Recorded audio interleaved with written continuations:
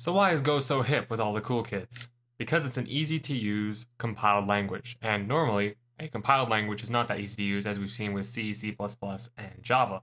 But Go takes another spin on it, which is really nice. So these are popular general-purpose languages in 2022.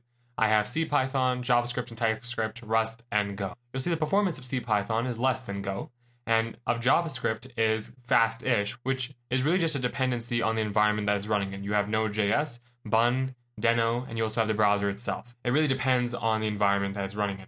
Rust seems to always be fast. It's essentially a C and C++ alternative, kind of like Carbon. And then in terms of ease of use, Python and Go are really easy to use languages. Go is a little bit less easy to use than Python because it exposes pointers and doesn't have classes and instead interfaces and a bunch of other details like that.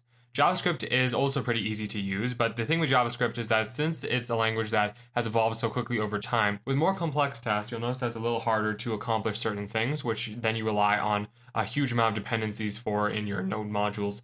So that's kind of like a whole different story on its own, but it is pretty easy to use if you are a beginner. Rust is better than the original compiled languages like C, C++, and Java, and in terms of how easy it is to use, I prefer, I think at least, and it is just as fast, which is amazing. Now, just looking at these two alone, I think this is what makes Go so great as a general purpose language, because you can think about problems in more of an abstract methodology without sacrificing performance due to the extreme abstractions provided by the language itself. Go is mostly used for desktop apps, backend applications, DevOps, and CLI/TUI applications. Python is used for all the same things, except it can also be used for game development with Pygame and data science with AI/ML, which I'll show you in the next slide as well. JavaScript is mostly used for web development, but it's also now being used for mobile applications, backend applications, and game development. Rust is great for desktop apps as well, such as using Towery, which I covered in the last video as well, and it also runs DevOps, backend servers, and is great for operating systems. Now let's do a quick comparison of their language syntax with a simple fixed length array example. So you'll see that Python doesn't have fixed length arrays. You have to use lists instead. Lists are variable length arrays. And if you want to get a fixed length array, you can import